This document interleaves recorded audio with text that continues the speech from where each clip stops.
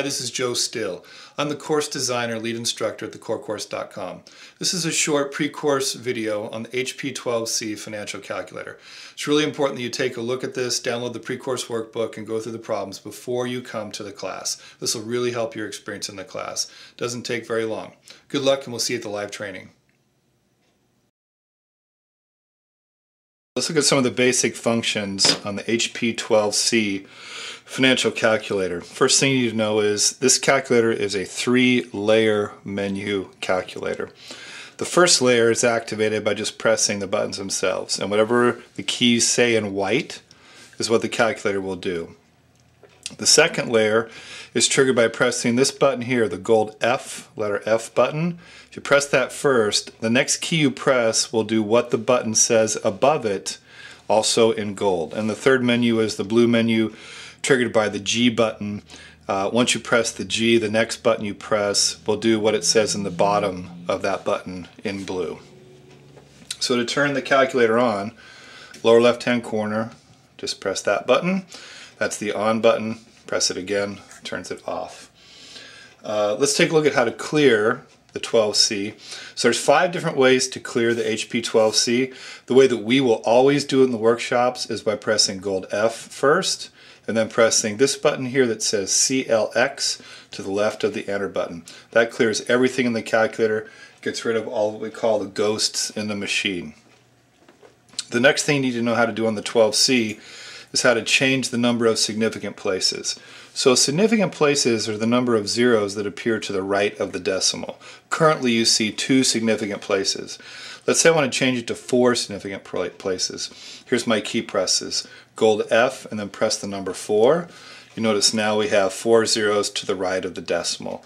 If you want to just chop off the pennies completely, press gold F and then 0. That gets rid of all of them. The next thing you need to know how to do on the 12C is how to do what's called changing sign convention. And that happens off of this button here called CHS. So let's say, for example, that I want to enter negative 300 as a payment value. Here's my key presses.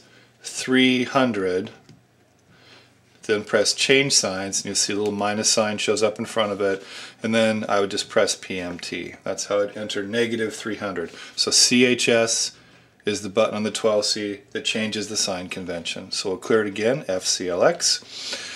And the last setup function you know how to do on the 12C is to understand if you are in beginning of period mode or end of period mode. So take a look at the bottom of the number 7 and the bottom of the number 8. On the 12C, you see it says BEG on the bottom of the 7 and END on the bottom of the 8. Those are triggered by the blue G button. So if I press blue G number 7, you'll notice the word begin appears in the display. We do not want the word begin in the display. So press the blue G button one more time, press the 8 for end, and that shuts it off. So it's sort of reverse logic doublespeak.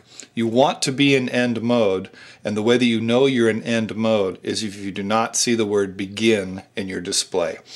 What begin and end do is they change when payments are considered made and received when we do time value of money problems. And we assume that the investor receives the benefit of all the payments for the entire term that we're calculating. So always be in end mode on the HP12C. The thing we're going to cover on the 12C is what's referred to as the number of payments per year. So here's what you need to remember on the 12C. The 12C is by default a 1 payment per year calculator. So what does payments per year mean?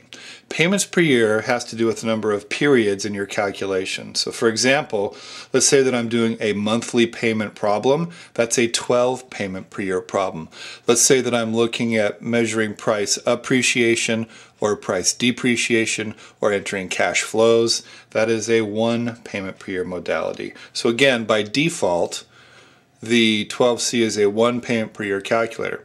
The way you change the 12C when you're doing a time value of money calculation from annual, which is 1 payment per year, to monthly, which is 12 payments per year, is by pressing the blue G key and then the N or the I key, which we'll cover next. So you'll notice on the N it says 12 times in blue on the bottom, and the I says 12 divide in blue on the bottom of the I button.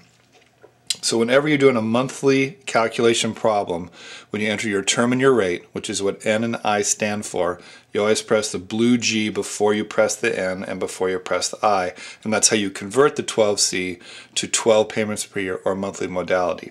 If you do not press the blue G button when you enter the N and I values, then you leave the calculator in one payment per year mode. So it just depends on what kind of a problem you're doing.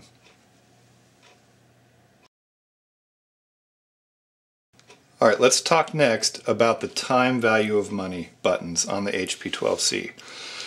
Here you have N. N stands for term or time periods. I stands for rate, yield, or interest. The I value is entered as a whole number. The calculator automatically moves the decimal 2 places to the left. PV stands for present value. Present value is a lump sum that occurs once at the beginning of an investment. PMT stands for payment. The thing that's unique about payment is that it occurs every time period in the investment. And FV stands for future value. So future value is a lump sum that occurs once at the end of the investment. Now here's a real simple time value of money problem. Let's say that I'm going to borrow $100,000. And that is my present value.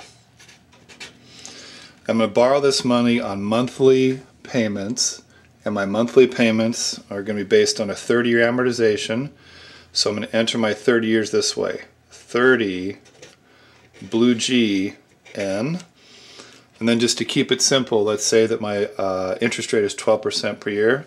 So it's going to be 12 blue G little I. And the way time value of money works, the logic of it is find 3 and solve for the 4th. So I'm just going to press PMT, and that will give me my monthly payment. So let's do that. Always, always, always clear the calculator first. So it's FCLX. Then I'll type in 100,000. Press PV. Now watch what I do to change it to monthly. 30 blue G N. And the same thing with the interest rate. 12 blue G I. I have 3, I solve for the 4th, now just press PMT. And I get 1,029. Let's go back to that significant place thing. If I press Gold F and the number 2, you'll see that it actually is 1,028 and 61 cents. And you'll notice that it's negative. And the reason being, this money here, this $100,000, this is considered money received. That's a positive.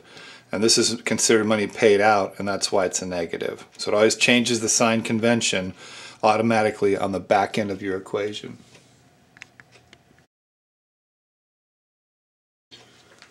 All right, let's do one more time value of money problem measuring price appreciation.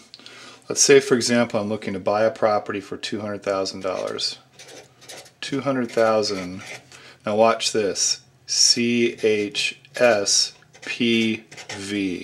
I have to change the sign convention because it's assumed that I paid this money out, therefore it's negative. So I'm going to hold the property for 4 years. 4N. Now you'll notice I do not press this blue G button in this problem because this is one payment per year mode. And let's assume that I'm going to impute an anticipated rate of appreciation of 2%, just nominal 2% appreciation. Again, do not press the blue G key on this problem because this problem talks about one payment per year. We're measuring price appreciation, and the 12C is by default a one payment per year calculator.